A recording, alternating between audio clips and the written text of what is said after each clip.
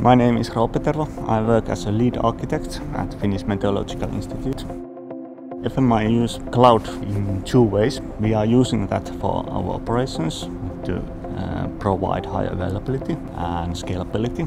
Our payload is very spiky, but when it's bad weather and our services are really needed, we get lots of requests, and because of that, scaling is very hard.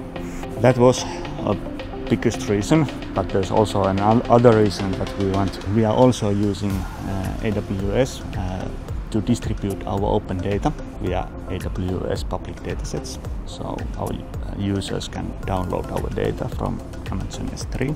Another thing we are looking from the cloud is to move our central data service to the cloud so that we can provide our data both from our own IT and also from the cloud.